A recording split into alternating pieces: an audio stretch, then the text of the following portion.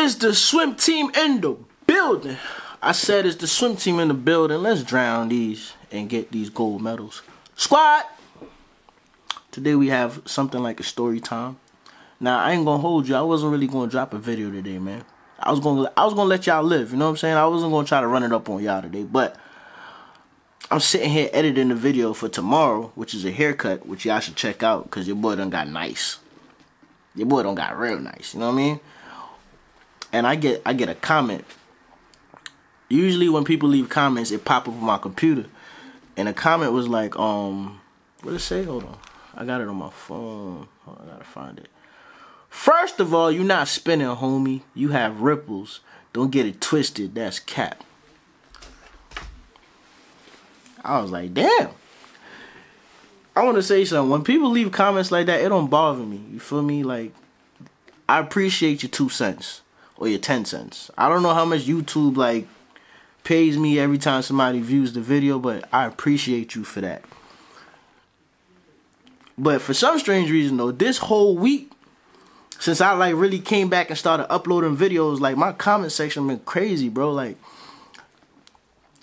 the negativity in the comment section just been crazy. And I love it.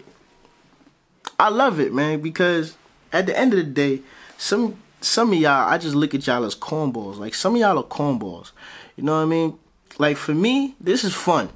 When I do videos, it's fun. Like, I do videos for people who support me or, you know, who just be chilling. Like, I be chilling. If anybody ever met me in real life, you know I be chilling. I'm not extra. You feel me? Like, this it. So, even in my videos, sometimes I may come across, I don't know how I come across, but I know I be trying to make sure that, you know what I'm saying, you get a good side of me. You get the good vibes of me. But some of y'all, I don't know if y'all look at these videos and y'all got like a messed up, preconceived notion of who I am. But don't get it twisted, bro. You know what I mean? It be funny though. Hold on. Before we really get to the story, it be funny. Because a lot of times people leave comment like that on the internet, and then they see you in real life and then be like, Les, oh my God, Les. And be like, yo, where was that energy that you had in the comment section? A perfect example is when the whole back and forth was going on. I ain't gonna really I ain't gonna go too in depth, but when the whole back and forth was going on, y'all, I was in the comment section crazy. I was in my comment section, I was in the other dude comment section, you know what I'm saying? And I was seeing people, bro. And some of these people that had their pictures up, and then, yeah, man, Overdose Lads is just drama queen, bro. Overdose Lads is just that and the third. Like, Overdose Lads do this, that, and the third. I don't even like Lads like that, no, like, that's why I unsubscribed from his channel. That's why I don't even be watching his videos. Dude be corny. Then, like, you see him in person. Because some of them did see me in person. Yo, bro, I can't believe it's you. First off, I'm not famous. Secondly, like, where's that energy you had a couple months ago?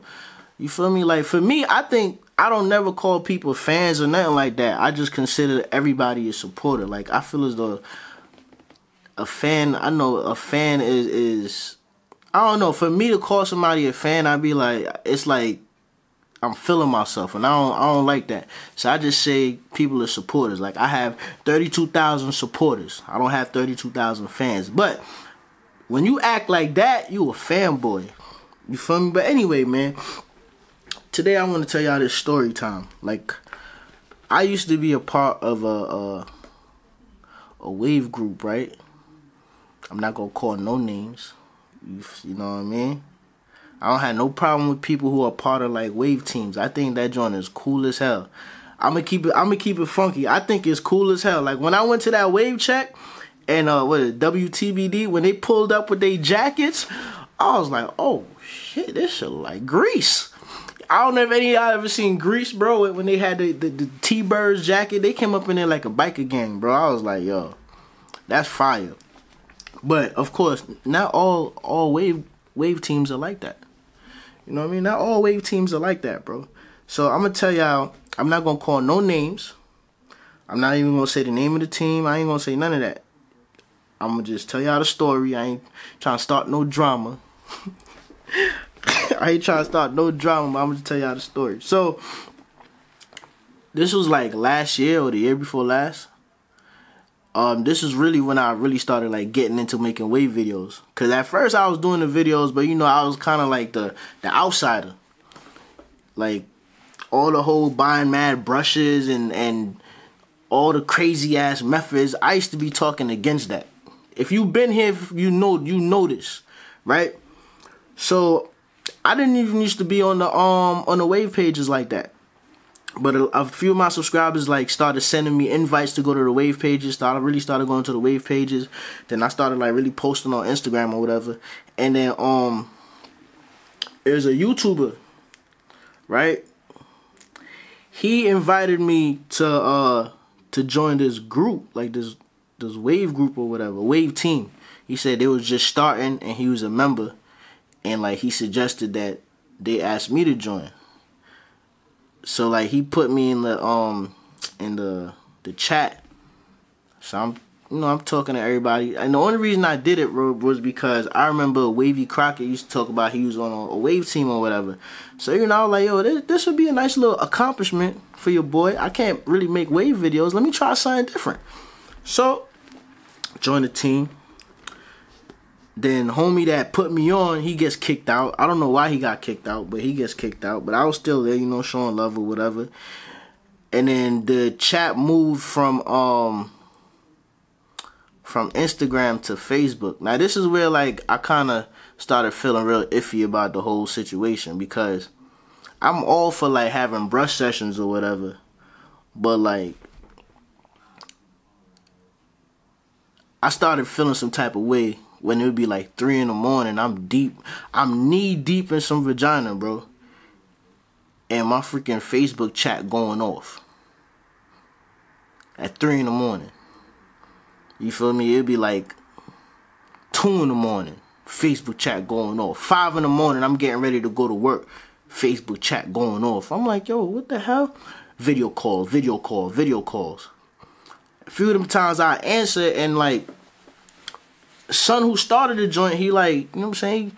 He trying to have brush sessions or whatever, and I'm like, I feel it, you dedicated. That's how I used to look at it. Even though I was annoyed, I'm like, you dedicated. But I'm gonna keep it funky, bro. I ain't calling nobody at 3 in the morning to have no brush session, bro. Like there's a I feel as though there's a level between like dedication and just like you need a life, homie. Like, you feel me? I don't care. I don't even care, man. So anyway, that joint started being annoying. But you know what I mean? Like, I still didn't want to come off as though, oh, I'm a YouTuber and like I'm better than y'all. I never wanted to come off like that. So I would still like go in there and show love and try to carry conversation. But one day I got up in there and like I think the conversation was about me. Cause as soon as I joined, I heard somebody say, Laz, yeah boy, Laz be. And then like as soon as I joined, they stopped talking. Like it was silent. So that kind of rubbed me the wrong way. Like for me, bro, I be paying attention to body language, bro. So I'm on the phone like this. I heard my name, so I'm just looking at everybody like, and I could tell they was talking about me. So that was one. That was like the second straw. The whole calling at 3 in the morning or randomly just calling for no reason, that was one. The second straw is when like folks was talking about me, and then when I got up in there, like they just stopped talking. Like, you feel me? And then after that, I did started feeling weird vibes from them. That was one. The third straw, I think this was the one that really like broke the hump on the camel's back. That's what old folks say, right? This is the one that really broke that. There's another dude on there. I think he was in the army, so he suffered from like PTSD, and he like, you know what I'm saying, he depressed. Y'all know how I feel about depression and mental health and all that. So one day we was having a conversation about like mental health, And like son that started the group or the team or whatever, he was there. He had an issue with literally like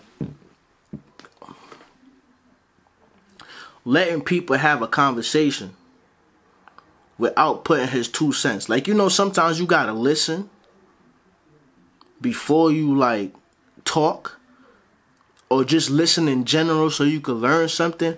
Homie didn't really know how to do that. Like, he would just always try to add his 2 cents. That used to rub me the wrong way. And this day, me and son that suffer from PTSD or that depression or whatever, we just talking. So I'm talking about depression and my experience with it, and then he's talking about it. And then like conversation getting deep, bro. We ain't, you know what I'm saying? Ain't no brush session happening, just a regular conversation. Homie come out of nowhere, bro. Man, F depression, man. F that. Like, you know what I'm saying? Just get up on these brushes and just, I'm like, there's a time and a place for everything, son. You feel me? Like, me and son right here really connecting. Like, I'm feeling where he coming from. And whatever he's saying, I'm pretty sure it could help me out. Whatever I experience, I'm pretty sure it could help him out. You know what I'm saying? Like, some of y'all may not get it, but before, I used to like, that was, having waves and all of that, that was kind of part of my regimen to like, to control my depression, my anger and all that. You feel me? That and just, I'm saying, getting pumps. Like, when I was getting pum that helped too. So after that, bro, I started tapping in less.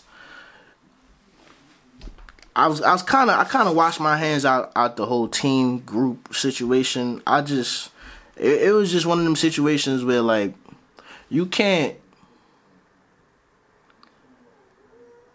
I don't like,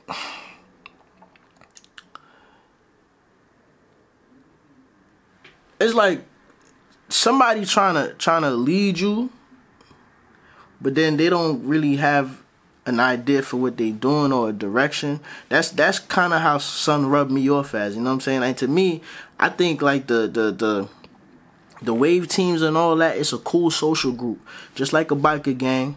You feel me? Just like a book club, like it's cool. But when somebody try to impose it on you, and it seems as though that's all they got going, it's not healthy. So after the whole depression joint, I stopped tapping in, and then randomly one day, like, I just decided, you know what? Let me see what they talking about. So I tapped in. It was me, him, and some young boy. And at the time, I was gonna go into business with another YouTuber, because they had a product, and the product was really good, because they sent me a sample, and like, son he wasn't really marketing it right. And like, you know what I'm saying, I knew how to market the joint. I would have been like, yo, you marketing it for like dudes with waves, but every female I bought this joint to loved it. And it was basically like a better version of the freaking Argan Oil Edge Control. Like, I promise you, it was a better version of the Edge Control. And he said he was making it himself. So I'm like, yo, we can go into business. So me being a part of like a wave team or whatever, and it's a group of dudes who all about hair, I tapped in to the Facebook chat to ask opinions. You know what I'm saying? Get a tally to see how people feel about whatever. But it was just me, him, and somebody else. So I mentioned it, and automatically, like, it was straight negativity. Like, nah, bro, you can't trust this guy. You gotta, nah, bro, I wouldn't even. And I'm not gonna hold you. Since I've been in the team or whatever, like, son never had anything good to say about the dude. So that rubbed me the wrong way. And then he was on some like, yeah, bro, he'll mess around and do this, that, and the third. And that hit a nerve, bro. So I was like, yo, bro, let me tell you something, bro. I'm a gangster. Like, he not, if he do some wild ish, then we gonna have to see each other. when it comes to money, I don't play with money. I don't like people owing me money. I don't like owing people money. And like me personally, I never do nobody foul. I'm always about fairness. So like that's how I carry myself. So if you do something foul to me, we gonna have to see each other. Like that's how I always carry myself. Even with like fighting, I don't like fighting. I mean, no, I'm lying. I like fighting. Like I love fighting, but I'm grown, so you can't just randomly go out there and beat somebody's ass for no reason. But all I'm saying is, if me and you get in an altercation, I am 100% sure you started it. If me and you get in any type of altercation, you started it. Because I don't just go out there and start stuff for nobody. You feel me? So the way I look at it, since you started, you deserve this ass whooping. Like, you deserve to be taught a lesson. And that's how I look at business and anything else. If you do something foul to me, something foul has to get done with you. So I explained that to son. And then like shit just got me so upset that I was like, you know what, bro? I don't feel like dealing with this. So what I did was I paused the Facebook group chat or whatever, and then I came back like I think like an hour later, and it said that I got kicked out the group, and that's pretty much how I was not a part of the little team anymore. And then probably like 2 weeks later, son and the dude who's like talking about depression, they had like some big commotion or whatever falling out they had on Facebook. And after that, I was like, yeah, I'm not joining no wave teams. But I mean, I'm pretty sure all wave teams wasn't like that. But you know what I'm saying? I feel as though it's a nice little social club. But when people try to put rules on you, like son was dead ass trying to tell me how to run my YouTube channel, bro. Like, niggas was telling me, I'm like, what? I remember one time, homie was like, yeah, bro, you know, I got this situation, and it involved, it's a good business opportunity for you. But you know the people I'm involved with, they just don't like all the drama and everything that's going on YouTube. And I'm like, all right, that's a cool situation. What they talking about? Now I'm thinking they talking about bread. At the end of the day, like I got a whole ass son, I got a whole ass family. Like I got bills. You feel me? Like he like, well, they talking about, you know, you do such and such and such and you get free products. What? You think I'm about to use my platform to help you get paid so I can get free products? I don't care about free product. Like what? I get free products now without doing anything. Why would I promote you for free products? I'm not doing that. Even though some of y'all done got over on me as far as like me putting your stuff on my channel, and like you ain't really, you know what I'm saying? You ain't had to pay no bread or nothing like that. And that shit is a dub. That's a dub. But yeah, son, like when he said that, I was like, yo, what? Alright, bro, you not thinking straight. I wanted to say something else, but I was just like, you not thinking straight. But anyway, yeah, bro. So that was my experience with being on a wave team. See how I did that? I ain't call no names. Y'all not.